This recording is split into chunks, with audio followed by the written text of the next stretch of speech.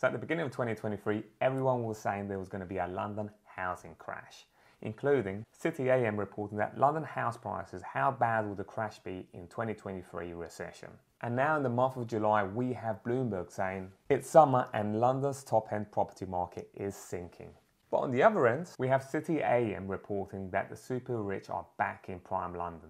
With rising mortgage rates and falling house prices don't appear to be deterring the super rich. And towards the end of this video, I want to share with you exactly if you're a buyer or an investor, why this year may be the right time for you to buy a property in prime London.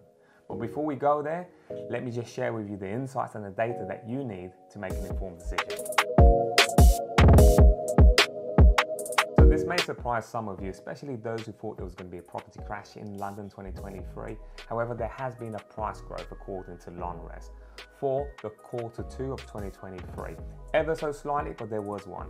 And for annual growth, there was a 1.4% compared to the 0.2% quarterly growth. And when we look at transaction levels, there has been a fall there. In fact, it's been a whopping 20% annual change. And of course, if we look at pre-pandemic levels, I always like to look at this because the pandemic has, of course, distorted the market, but it's pretty much in line with pre-pandemic levels. Spring just simply did not come in comparison this year to last year, 2022.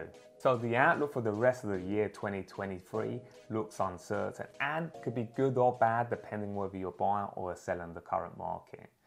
The reality is that fall-through rates and also price reductions are on the rise. If you compare the first half of this year compared to 2022, it's up just above 2%. However, if we compare this to the pre-pandemic average, it's up by almost 50%. And the number of price reductions also increased compared this year to last year, 28% and above. And by contrast, the average discount and proportion of sold property that had been reduced has fell back slightly from last quarter, suggesting that vendors are being more realistic on pricing. So the top end of the market, meaning 5 million plus sales volume, was down by 18% this half compared to 2022.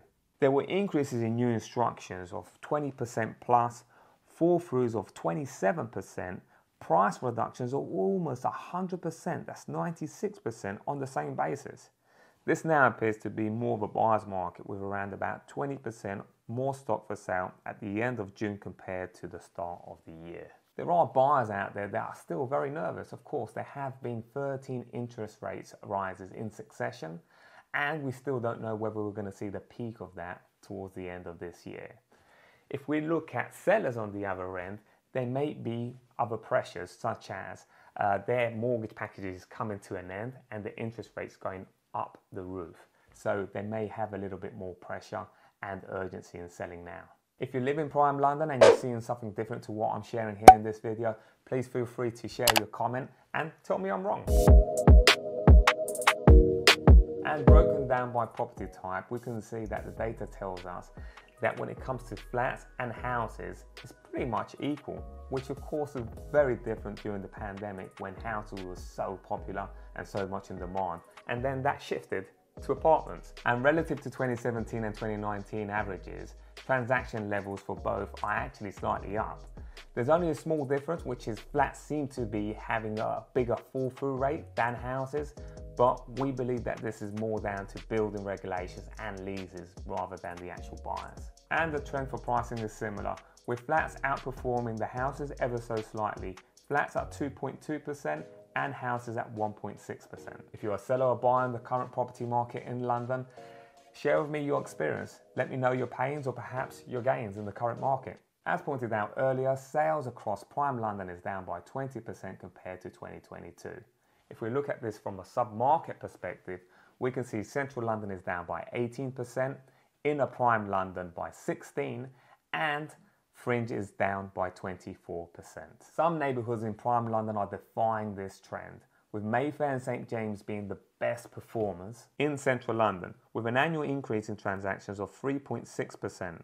From prime inner London, Marylebone has seen the 21% rise, and while all areas in prime fringe are down, Bayswater and Maida has seen the smallest fall of 11.3%.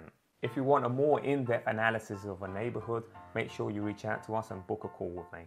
And longer term changes show a different pattern, with transaction volumes compared to 2017 and 2019 average, up the most in Chelsea, 35%, and yet Maida Vale and Bayswater pretty much the same at that 35%.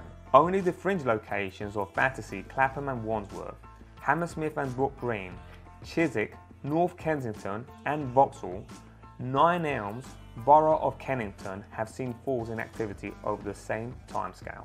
And with so many different messages coming from different media outlets, it'll be interesting to find out if you're in the current prime London property market, what are you experiencing? Share your comments below. So if you're a cash buyer, whether it's a home or you're an investor, this may be the right time for you to buy. Firstly, you've got more stock than ever before. Remember, London typically has a stock problem. Right now, there's a lot to choose from. Secondly, there are sellers out there that really need to sell. Their mortgage packages have come to an end and their mortgage interest rates are through the roof. Thirdly, if you're an investor out there, I've never seen yields in London like this before for a very long time. As ever, my team and I, we're always happy to help with anything in prime London property.